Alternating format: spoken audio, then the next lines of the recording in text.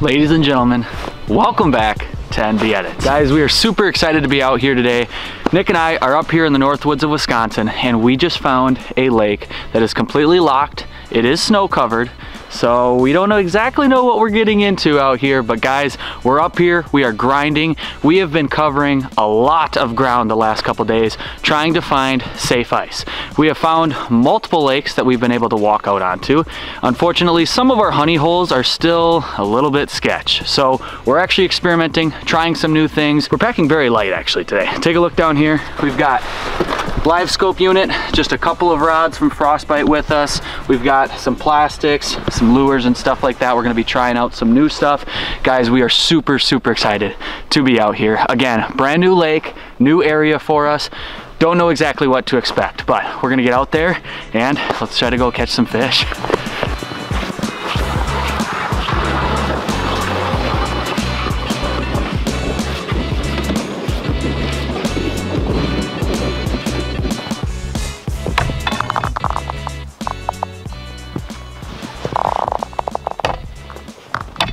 First couple steps,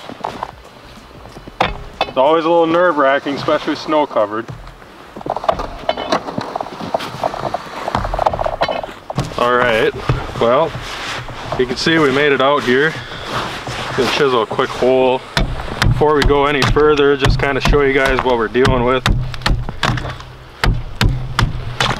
It seems pretty solid. Underneath the snow, it's all black, clear ice, which is the best. Get a chunk. Hard to chisel a perfect amount, but you guys hopefully can see from the top to the bottom. I don't know, that's like 2.5 solid inches black clear ice. Again though, we've never been here, it's snow covered, and we're gonna have to chisel every spot really good. We do have quite a bit of gear with us as well, which I really don't feel like dropping in, but yeah, I don't know, it says it gets to 15 feet deep in this lake. Right here, one of the holes that I spotted, I dropped the chisel down and it went all the way to the top, so I already know we're in like 5 feet of water. So we probably won't go too much further out. We're gonna chisel a hole, put one of the live scopes down, and scan around, see if we can see some depth change, maybe some fish. I have no idea what to expect, but we're both out here, we're walking on water, and yeah, I mean, that's already a win, because I'm gonna be honest, there's not a whole lot that is locked up here, and if there is stuff that's locked, it's not safe. So finding good ice is a little difficult right now, so let's go ahead and walk a little bit further and see what we can find. All right, throw the live scope down here. First hole, let's see what we're working with here. Well, there's a mark suspended, one fish 25 feet away straight in front of us, but still no schools. And it doesn't seem to be getting a lot deeper yet. That actually could be fish about 20 feet to the side of us. Hard to say if that's weeds or fish on bottom, but it kind of looks like it's moving. Yeah, that might be fish, so we might go ahead. I'd like to chisel out a little bit further here and just continue to get deeper, but if we're already seeing what could be pods of fish in only 6 or 7 feet of water, that's even better. Yeah, that's for sure fish. I can see them swimming out now. Now they're at about 25, 30 feet away. That's awesome. We've got fish in the area. There are fish in this lake. We had no idea what to expect. Not a whole lot of reviews on some of these smaller bodies of water once you start getting up into northern Wisconsin. So some stuff is marked, some stuff is not, but we're gonna start marking some stuff for ourselves.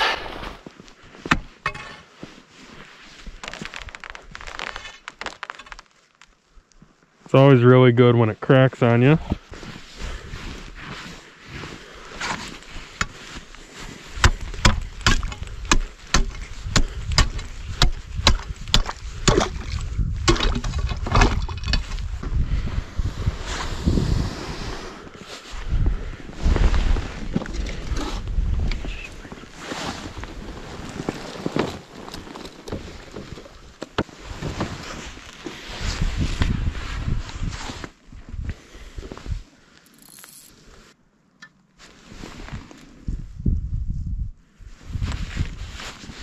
Oh God, fish coming. Fish on. What? Look at that, nice crappie. Okay. First drop. after chiseling that hole. And there's crappie in this lake. Never been here.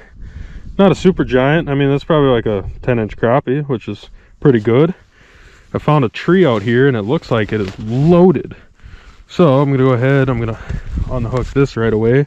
That guy came over right away and just smoked this frostbite plastic here. And yeah, that's pretty exciting. I'm gonna go ahead, I'm actually just gonna put this one in the sled for now. Brandon's gonna grab some water in a bucket. I don't want to spook this school because they're not far away. Go ahead, drop it back down, see if we can get another one.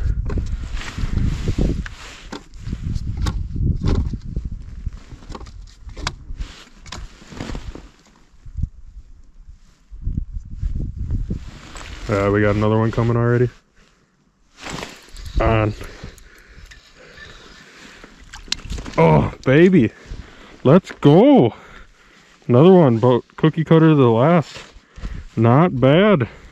There's still more down there, so I'm gonna go ahead and put him in there as well. Drop it back down.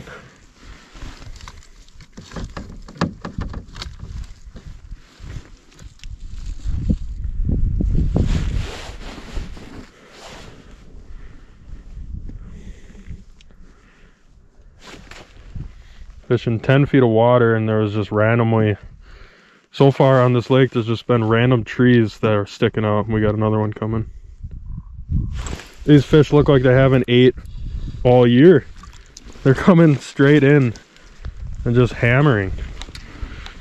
That is freaking awesome. A little smaller, but again, I'm gonna put in the sled here so I don't spook the school. Shallow water like this wouldn't take much. Oh, there's two more already right under. Come on, those look like bigger marks too.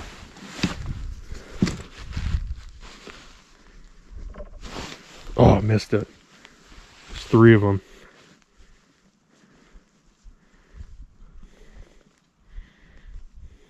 Come on, you know you want this.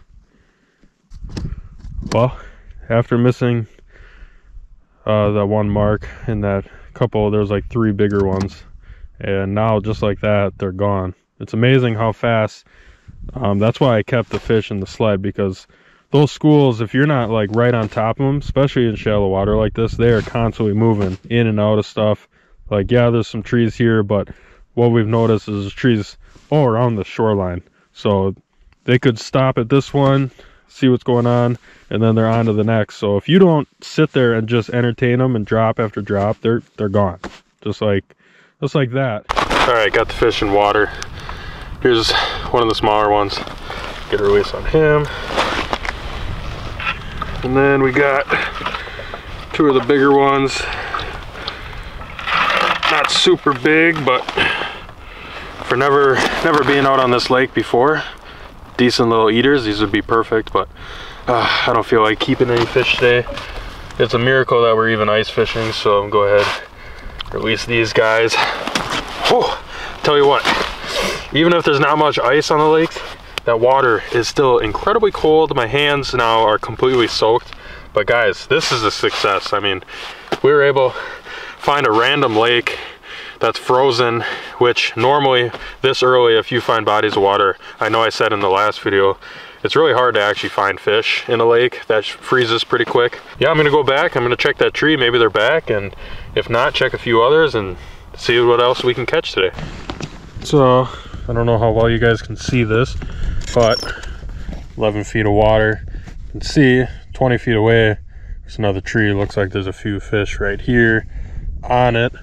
I'm gonna try to go over there and chisel and hopefully not scare them, because that's pretty much exactly what it looked like when I caught those last couple. So I'm gonna go spud 20 feet back and I don't know, hopefully maybe not scare them and catch a few out of that school. Pretty much right on top of it.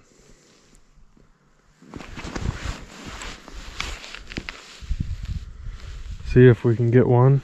Hopefully they didn't all spook.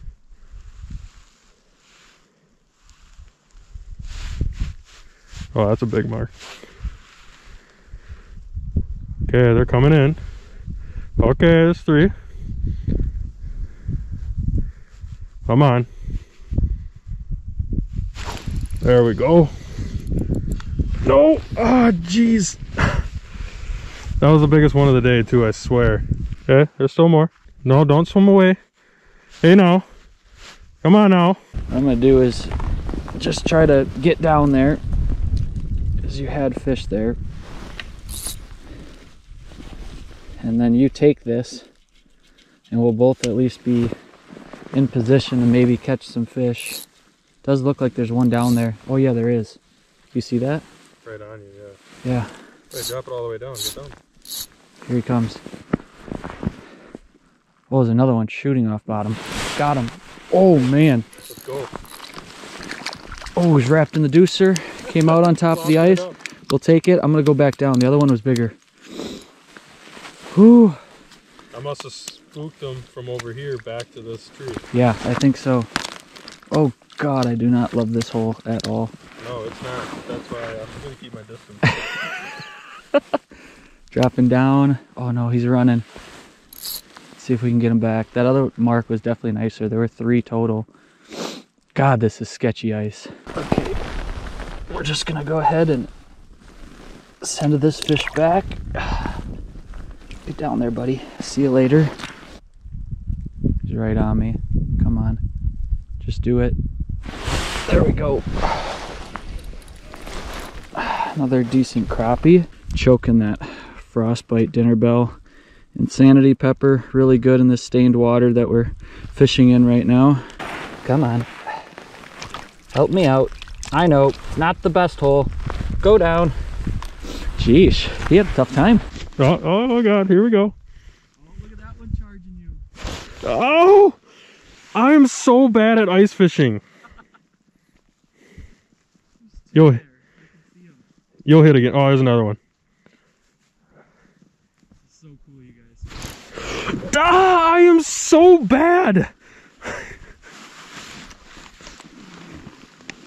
It's so crazy, dude. When they come from this tree, they just come screaming out of it. It's insane. Alrighty guys, well, we have found fish, and ice conditions are still sketch. I'm just gonna leave it at that. Short and sweet. It's not great. We found ice.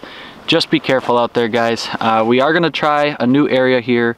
We did scan out about 80 to 100 feet and we found some more tree stumps. So before we go over there though, just want to give you a quick rundown on some of the stuff that we're using out here today. Rods wise, we are using frostbite rods. I have the Vanta Black Feather Duster, and then we also have the Twilight series with us. This is the Royal Flush. So Frostbite makes 2 different series of rods. You've got the Twilight series and the Vanta Black series. Main difference between the 2 series of rods is going to be the Twilight series is going to have the reel seats on it, whereas the Vanta Blacks, they do cost a little bit more, but they do not have reel seats, which is why you see we have that grip on there. These are also going to have very nice eyelets on them. These are the spring-loaded recoil guides, which is very nice to get some of that ice and stuff like that off of there. So you've got a little bit more entry-level rod, and you've got a little bit higher class rod from Frostbite. They make pretty much every single rod in the lineup in both Twilight series and Vanta Black. So again, this is what we're running out here. Feather Duster is my favorite pan fishing rod. This is going to be a little bit heavier duty, the Royal Flush, kind of that in-between series between bigger panfish into walleye, you know. But we're working with what we've got out here, and yeah, just wanted to kind of give you guys a quick rundown before we head over here. I don't know, we probably got about half hour left of sunlight, so we're not going to get too crazy, but just wanted to give you a quick rundown. Oh, and I should actually mention to you guys, I actually work for Frostbite now. I don't think a lot of you actually know that, but in October I took a new job. You guys are probably going to be seeing me a lot more, maybe on the Frostbite social media, whether it's the YouTube channel or their Instagram, stuff like that. It's been an awesome job. You guys are going to see me at the shows a lot more, and I'm super excited for it. We've already done multiple shows and it's been great so far, so I'll keep it short. If you guys have more questions on rods, baits, anything like that, feel free to DM us on Instagram, nb.edits. I can answer all of your questions throughout the entire lineup. So let's go catch some more fish. Chiseled right on top of this tree. I was just a little bit off. See if that helps.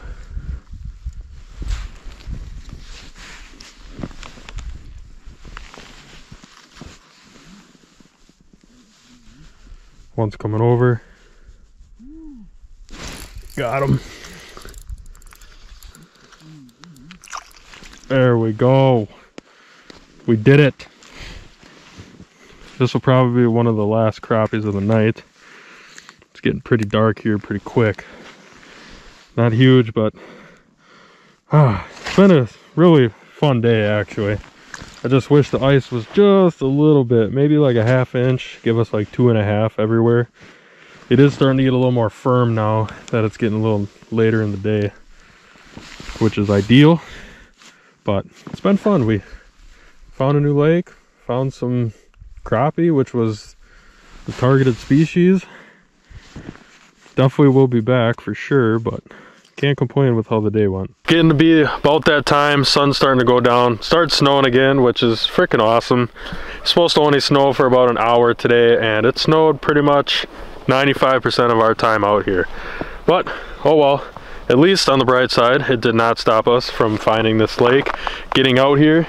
Still cracking, still getting me a little nervous, but we made it the whole entire day without falling in, so that's a success. And even better, we found some crappies and they weren't bad. I think this lake has some serious potential once we could actually get out here and try, you know, some more spots. We pretty much just picked one spot and that was it. So we could have stumbled upon the best, or we could have just stumbled upon something that just held a couple fish and there's still more to be had, but I guess that's for another time when the ice gets a little thicker. But overall, pretty decent day. Yeah, like Nick said, great day out here actually. I mean, we didn't absolutely hammer any fish by any means, but no, given the conditions, we're on about 2, maybe 2.5 inches of ice, so it's still very early. I know a lot of you are probably wondering, where in the heck are these guys? How are they doing it?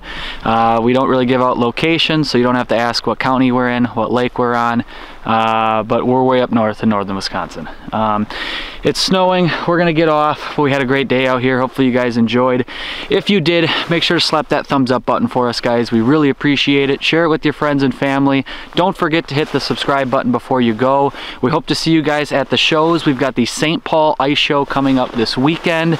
That's going to be a lot of fun. Nick and I are going to be at the Frostbite booth. We may also be at the Eskimo booth as well. That's Friday, Saturday, Sunday. We hope to see you guys there, and we'll see you guys on the next video. Tight lines from NB Edit.